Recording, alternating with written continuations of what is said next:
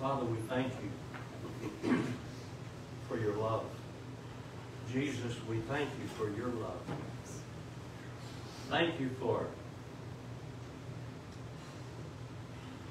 choosing to take the fall. Thank you for coming to earth to be born in human flesh,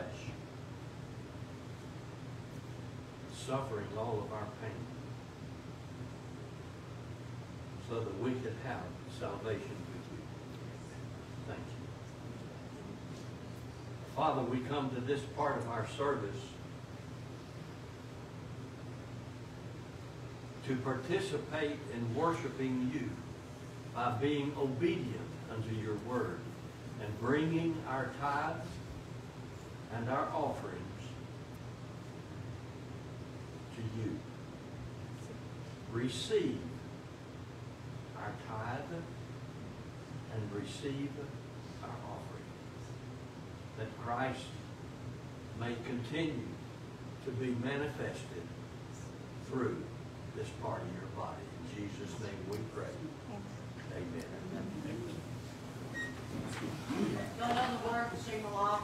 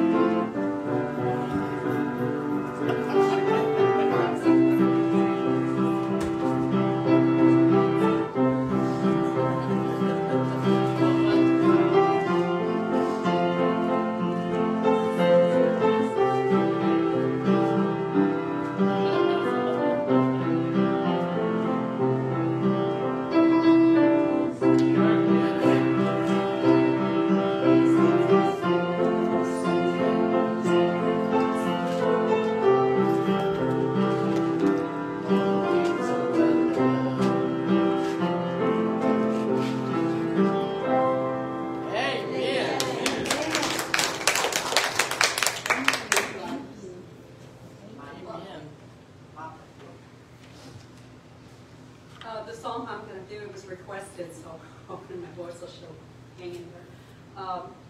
Called Love Grew Where the Blood Fell. Jesus came to this world for just this thing. Amen. So remember that this Christmas when you're celebrating his birth. He came for a purpose. Amen. To redeem us.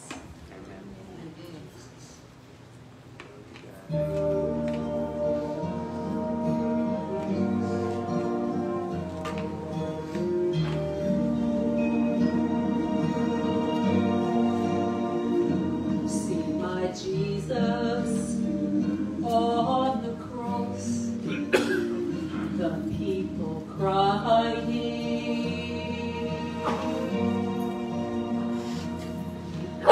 On a man would think it such tragedy,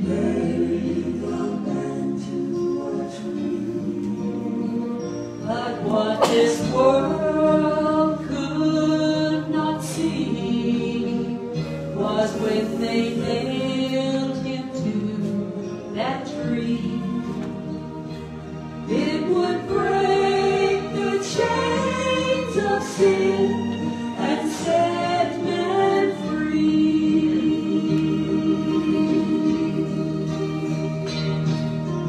Love grew where the blood fell, flowers of hope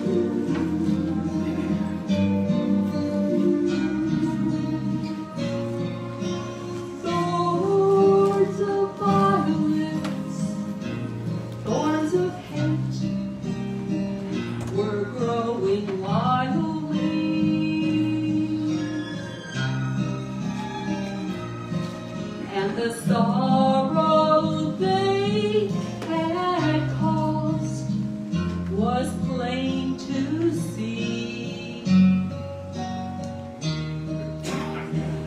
But when the blood came streaming down that cross where my Jesus bled and died, it started blossoms of forgiveness growing free.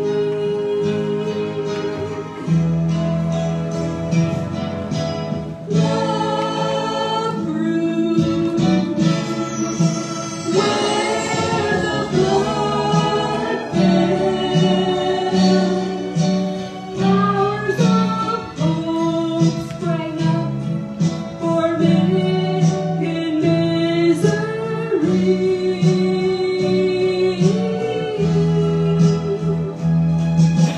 Tears died where the blood fell. I'm so glad His love covers me.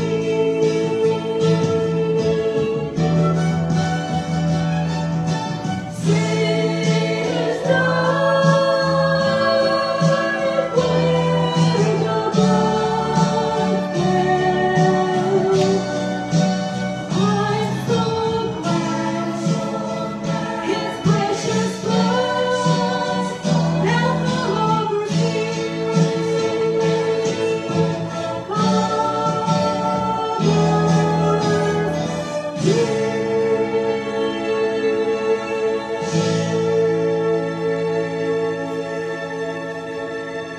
Amen.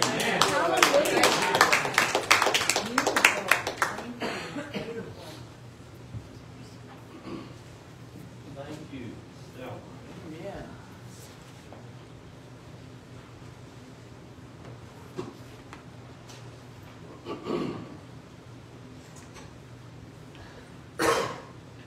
okay. I want to add to the Lottie Moon Christmas offering a word. Our goal is $1,000, and that's a challenge. We need a challenge. Challenges are good. Pray. Ask the Lord what He wants to give through you. And I said it that way, not what. Don't ask Him what you want to give, but ask Him what He wants to give through you. Okay? Remember, we support missionaries. Richie Finch is one of our missionaries. And all. So, all of this is what we do to help get the gospel out to the world. Okay. Well, open your Bibles, if you would please, to Luke chapter 2. This is a familiar passage. It's referenced a lot of times as the Christmas story. And that's what we're going to read. Starting at verse 1 and reading through verse 20. Would you please stand with me out of honor and respect for our Lord as we read from the ever-living, eternally holy, inerrant, infallible, miraculously inspired, written word of God.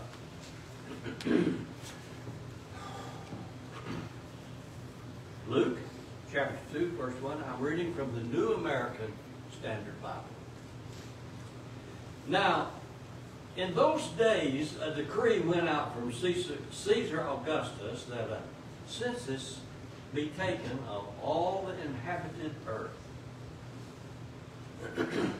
This was the first census taken while Quirinius was governor of Syria.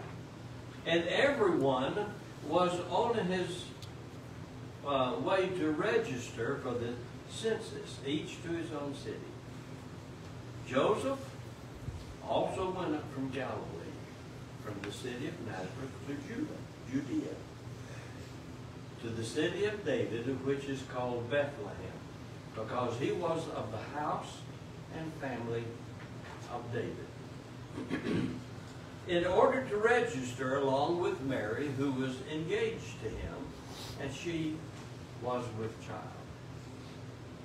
While they were there, the days were completed for her to give birth, and she gave birth to her firstborn son, and she wrapped him in clothes, laid him in a manger, because there was no room for them in the inn. And in the same region, there were some shepherds staying out in the fields, keeping watch over their flock by night. And the angel of the Lord suddenly stood before them, and the glory of the Lord shone around them, and they were terribly frightened. But the angel said to them, "Do not be afraid, for behold, I bring you good news of great joy, which will be for all the people. For today in the city of David there has been born for you a Savior, who is Christ the Lord. This will be a sign for you. You will find a baby wrapped in clothes, lying in a manger." And suddenly there appeared with the angel a multitude of the heavenly host, praising God and saying, "Glory to God in the highest, and on earth peace among men with whom he is pleased." When the angels had gone away from them into the heaven, the shepherds began saying to one another, "Let us go straight to Bethlehem then, and see this thing that has happened, which the Lord has made known to us." So they came in a hurry and found their way to Mary and Joseph and the baby as he lay in the manger. When they had seen this, they made known the statement which had been told them about this child. And all who heard it wondered at the things which were told them by the shepherds. But Mary treasured all these things, pondering them in her heart. The shepherds went back, glorifying and praising God for all that they had heard and seen, just as had been told them. May God bless the reading of His Word. Thank you. You may be seated.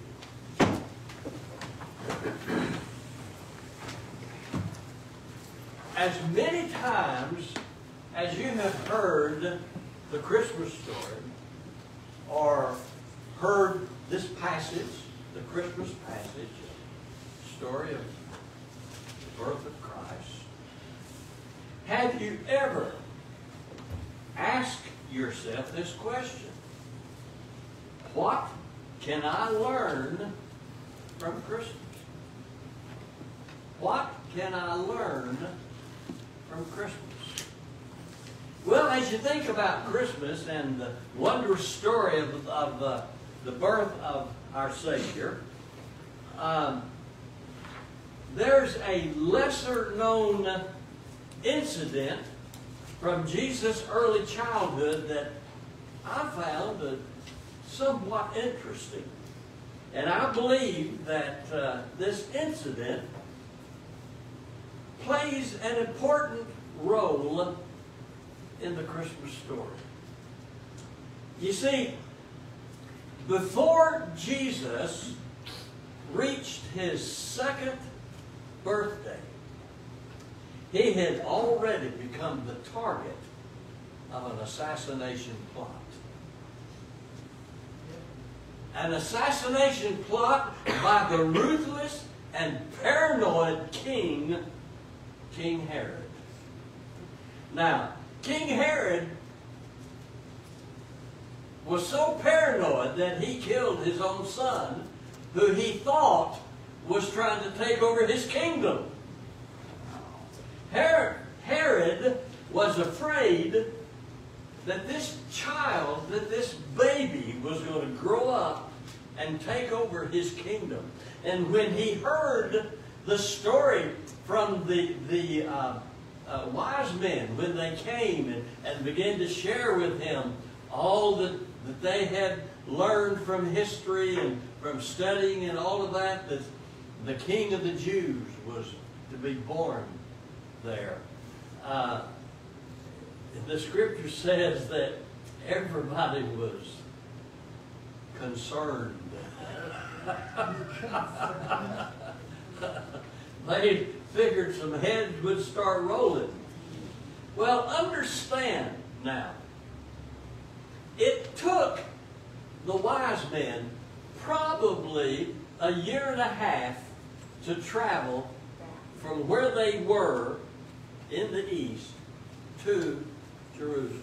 Now, I know the nativity scene has got, the angels and all that, and has got the wise men all around it, bringing their gifts and all of that. But folks, realistically, when you look at the scripture and you study it, and you understand the difference in the word, the Greek that was written, what we just read, the Greek says baby, a child, a baby. Okay, but when you go over a little bit further, when the wise men came, the word that is used is a child, which means he wasn't a baby. He was an infant, yes. Probably a year to year and a half, okay, as most scholars think now. Now, Herod heard all of this, and he began to think, okay, this is not good for me. So, he was kind of calculating here how old this baby might be. And so he figured, okay, what I'm going to do is be on the safe side. I'm going to have every boy child that's 2 years old or younger killed, murdered. And that's what he did at that time. Now, Joseph and Mary were living not in the stable at that time. They were living in a house at that time. Okay? And the Lord came to them in a dream and told them that they needed to take the baby, the infant, Jesus, and go to Egypt. Now, can you imagine, men, you remember when that first child was born? I remember when Jason was born in Plainview, Texas, the hospital. And I think there's probably about a 3-foot path in the hallway out there that I was walking up and down on that. And I remember when I was able to hold that precious little boy in my arm. And I began to think about the responsibility that had just been laid upon my shoulders. Guys, can you imagine the sense of responsibility that must have weighed heavy upon Joseph's heart as he realized that he was the caretaker of the very God of the universe? That he was chosen, he and Mary had been chosen to be caretakers. And here, in his arms, in the flesh, was the Creator. His Creator. Yeah. Jehovah, God. The word, the name that he could not say because it would have been irreverent.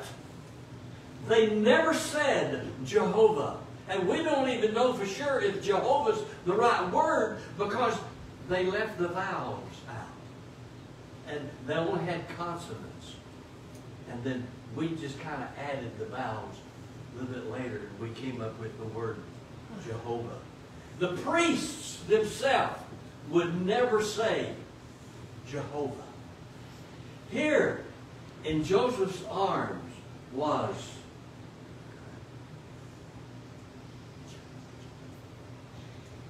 Jehovah. Amen.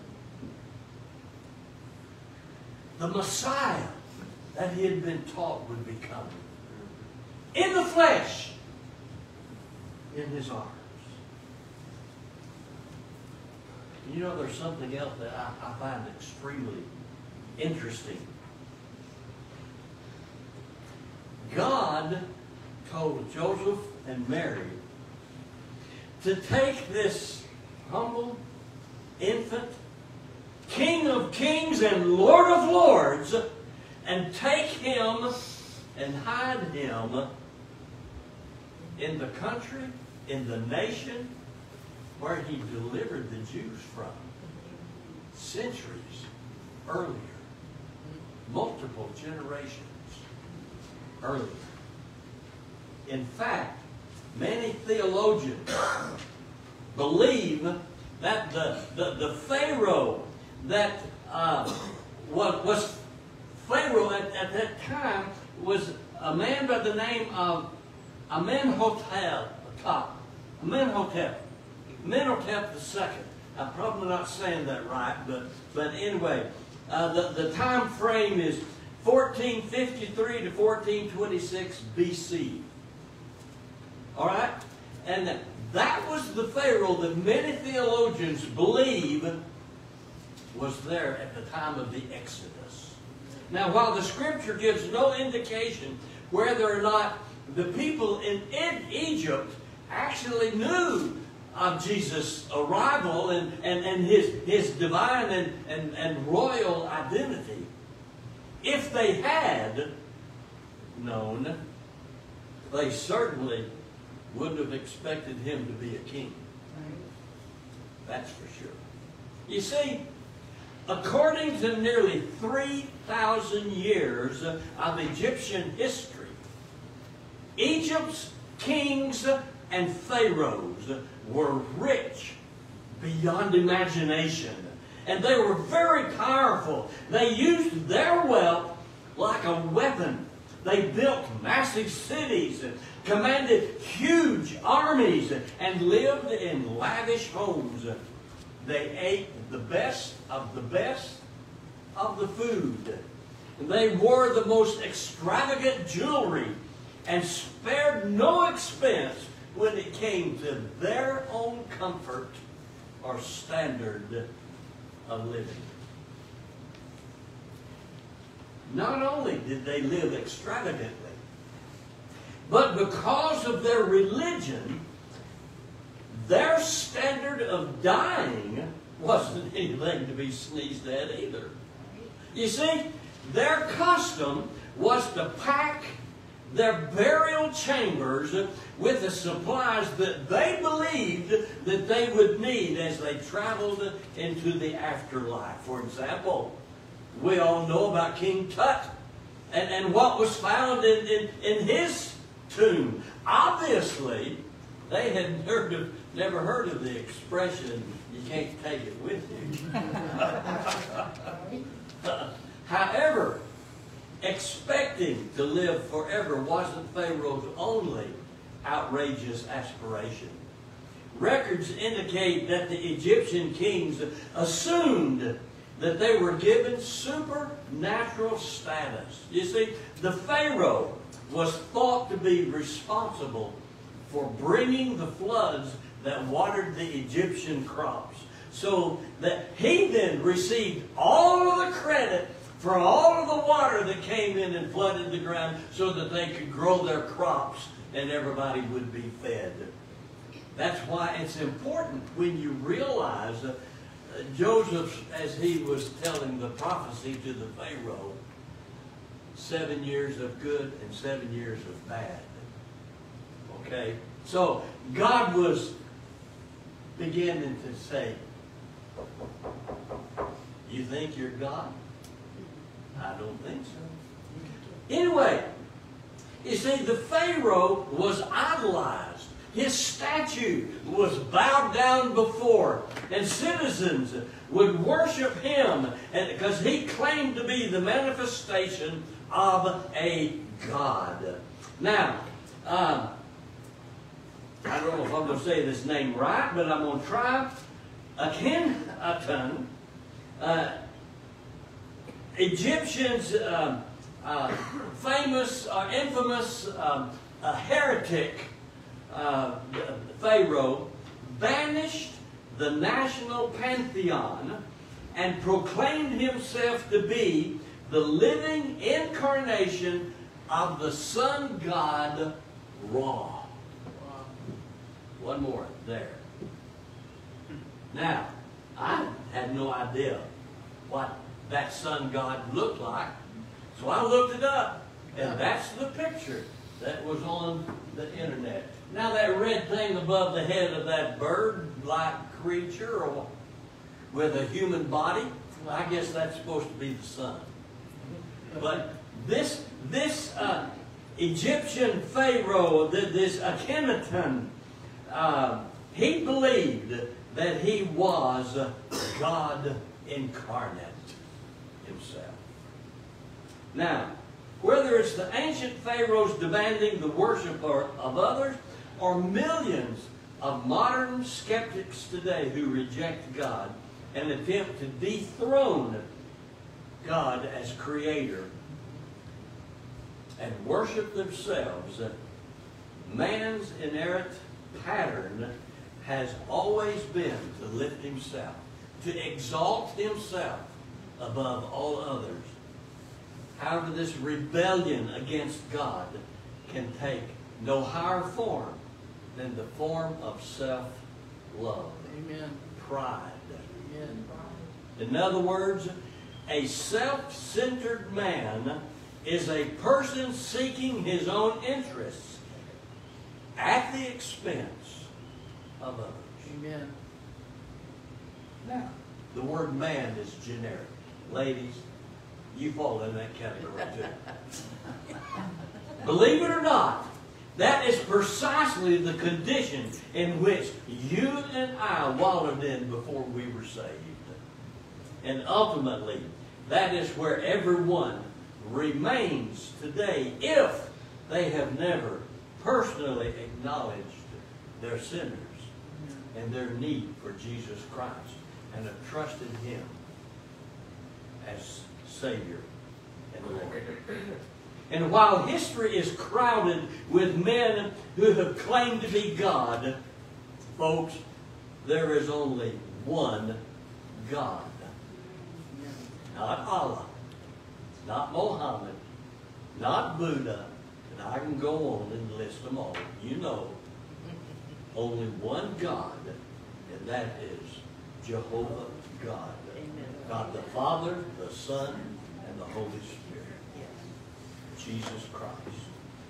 Now, let's stop just for a moment and consider what it meant for our Lord and our Savior, Jesus, to come to earth.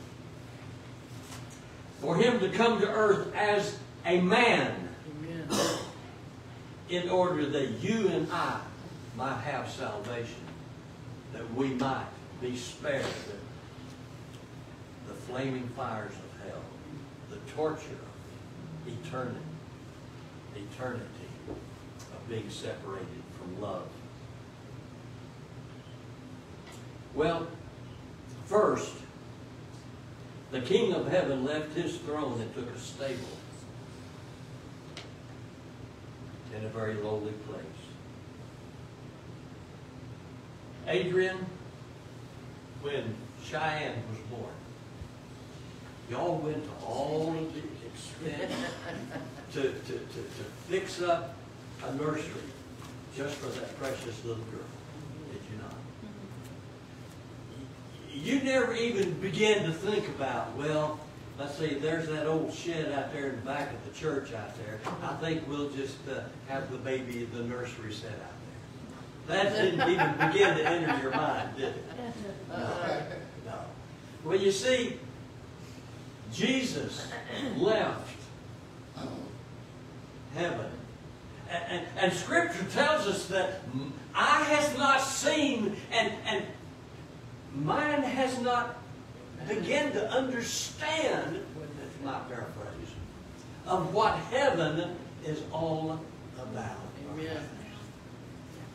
Jesus left that to come and live, not in a little shack like that, but to live in a cave, to be born in a cave, to be put in a wooden Feeding trough. trough Yeah. that had first-class, perfectly clean straw, right? Yeah, right. Yeah. Okay? And to be put in. Have you ever gone to sleep in a pile of hay? That is the most uncomfortable stuff. It's not soft. It's very itchy. Yes. Very itchy. Yeah. That's why she wrapped the baby in clothes, swaddling cloth. Now that's a whole different sermon there. But he chose to come and to be born and to be laid in that trough. Second, the very Son of God was hunted by a tyrant king and became an infant in exile in Egypt. He left heaven and became the lowest of low. Third, the source of all wisdom and knowledge was born into poverty and lived without earthly wealth and luxury. You remember Jesus telling the rich young man that came and said, I want to follow you? And Jesus said, I don't have a place to lay my head. I don't have a place to sleep. Are you willing to do that? Left heaven to come to earth.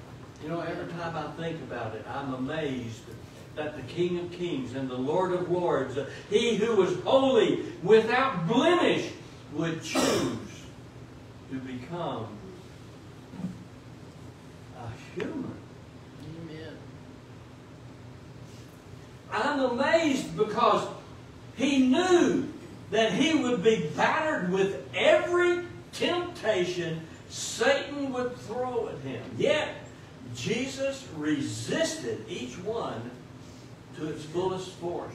The King of creation willingly, folks, subjected Himself to all of what it means to be a human being.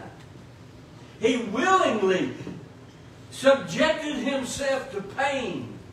He willingly subjected Himself to hunger, to thirst, to sorrow, and even physical exhaustion.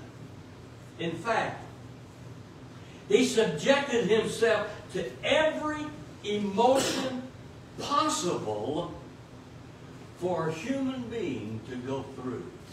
And yet, He did it without sinning even one iota. And in the unfathomable act of selfless and sacrificial love, Jesus left heaven, heaven's glory, to die for all sinners. He offered mercy to a people who deserved only His wrath. He stooped to accomplish that which we only could hope to do, but know that we wouldn't do.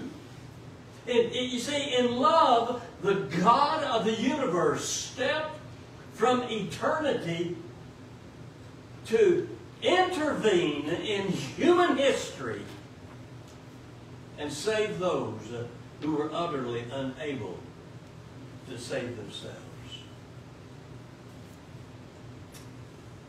When I stop and observe how we ooh and ah the precious little picture of Jesus at Christmas time, my heart sometimes is saddened at the thought that the vast majority of the people that are standing there saying, "Oh, how cute, isn't that precious? I love that picture of that little baby." In the manger. Have you ever been to a Christmas program where they've had a live presentation of Jesus, you know, the baby and the mother's holding that? I did when I was at Lackland Baptist Church, when I was minister of music there. We did that. I can remember hearing behind me when Joseph and Mary and they came with a real baby. It was alive. It wasn't a doll. It was a baby. And he was doing all of this, everything. And I could hear the people back, "Oh, how cute, how cute, how cute." But I wonder, how many of those who were oohing and ahhing over that really knew what that was all about? If they really knew who the baby represents, or how this Christmas story applies to their lives. In fact, there are times that I wonder if we really understand the Christmas story.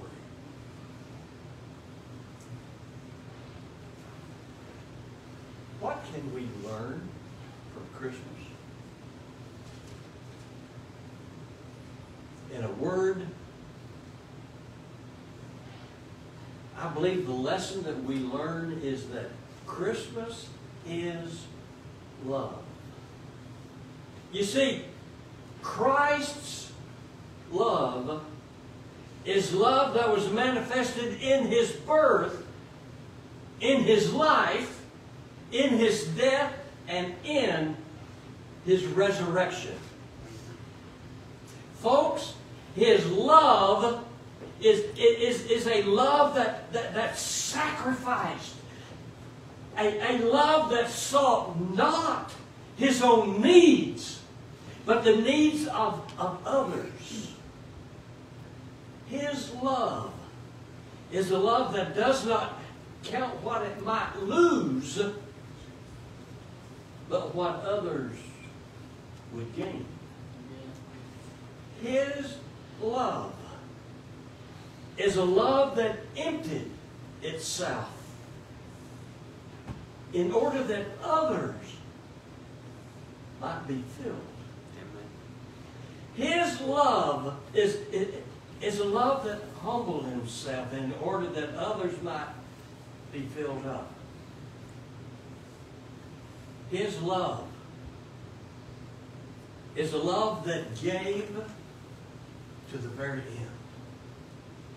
And gave without thought for self or self-gain.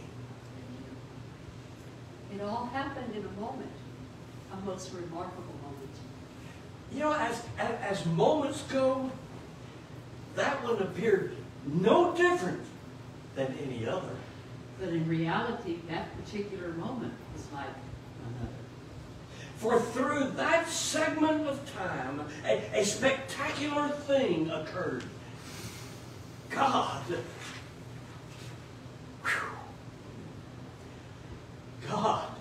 became man. Amen. While the creatures of earth walked unaware, divinity arrived. Heaven opened herself and placed her most precious one in a human womb. God as a fetus? Holiness. Sleeping in a womb? Women? I can't even begin to relate to this, but I know you can. Wow. The creator of life being created in human form in the womb.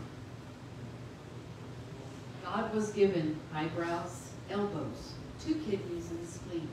He stretched against the walls and floated in the amniotic fluid of his mother. God, through the ultimate miracle, had come near to man. He came not as a flash of light or as an unapproachable conqueror, but as one whose first cries were heard by a peasant girl and a sleepy carpenter. You know how we're so obsessed with cleanliness today. Think about it.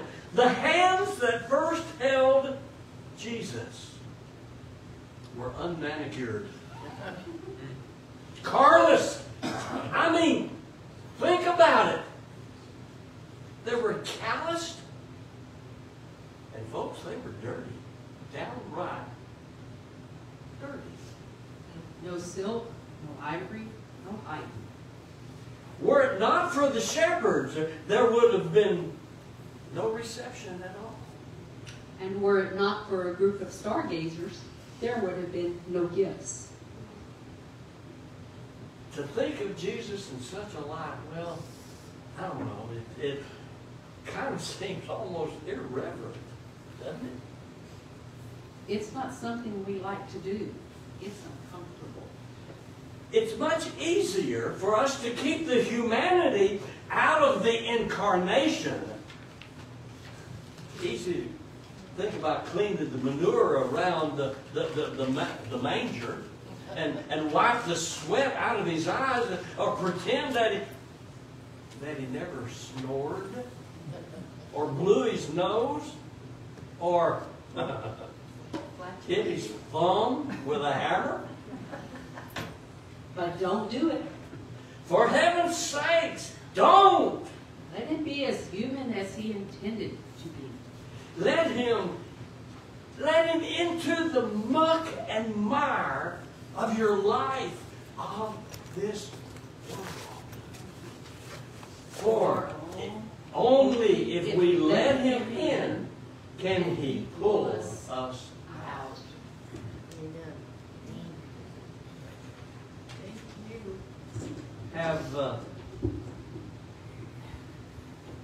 Have you let Jesus into the muck and mire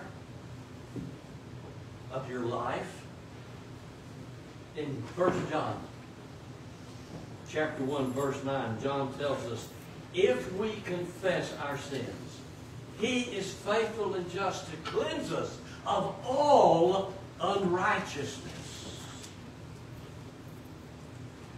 That simply means, folks, that if you have muck and mire in your life, he will cleanse your life and remake you into a clean person, a pure, sinless person.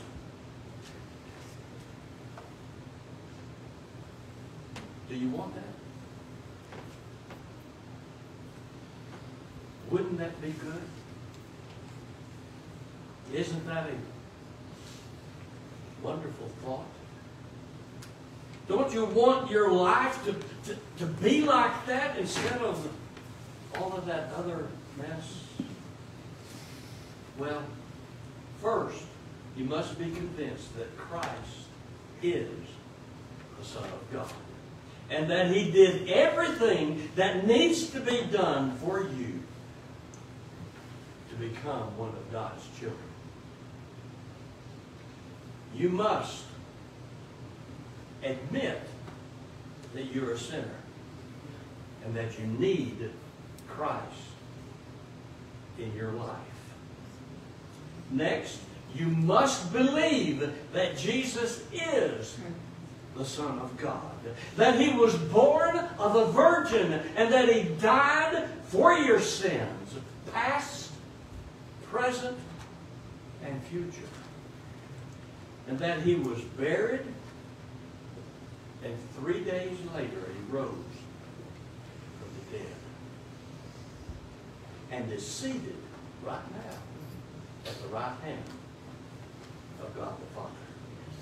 In essence, You must believe and accept His birth, His life, His death, and His resurrection as a sacrifice and payment for your sins. Our altar is open this morning. If anyone here desires to come and pray and kneel at the front or sit at the pew, I encourage you to come. However the Holy Spirit of God is dealing with you right now in your heart and life, I'm asking, submit yourself to Him.